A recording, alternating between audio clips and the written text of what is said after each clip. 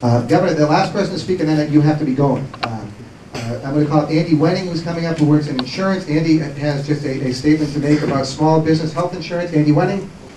Governor, I know you need to be going shortly, so on behalf of everyone here, thank you so much for coming to Marshfield and listening to our issues and to our concerns. You are to be applauded, in addition to Insurance Commissioner Joe Murphy, for the wonderful job that you've done, your leadership, in reducing health care insurance premiums for small businesses.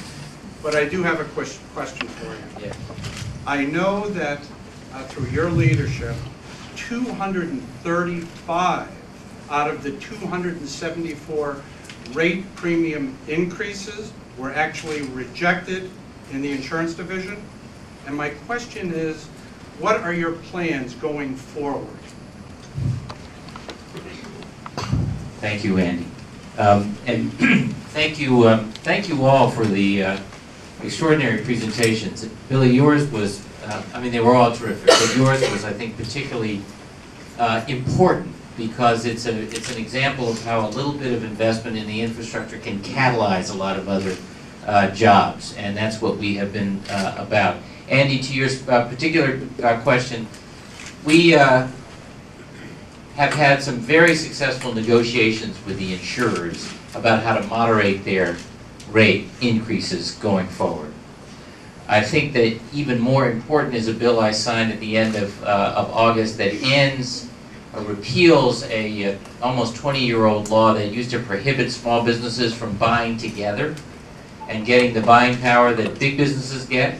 Now you can buy in co-ops starting this year. The rules for that will be out very soon, and that will help because big businesses and state government, for that matter, have a buying power that most small businesses don't, so that will help. There's also something that happens with small businesses when you have an employee, just a single employee, who reaches a milestone birthday, 40, 50, 60 years old. You get, in the law today, the insurer is permitted to multiply your rate increase. There's a formula for it, but it's called rate shock. And the bill gives the commissioner some power to smooth out that rate shock. So that should help as well. Now, a lot of the implementation of this is being worked out over these few weeks or a couple months since August, but those two things should help. The big play is payment reform. And I think you and I may have talked about this before. That is essentially moving, these are unanimous recommendations from a group that has worked on this with us for the last couple of years. And that is to move from paying for the amount of health care to paying for the outcomes, or what medical home is a term.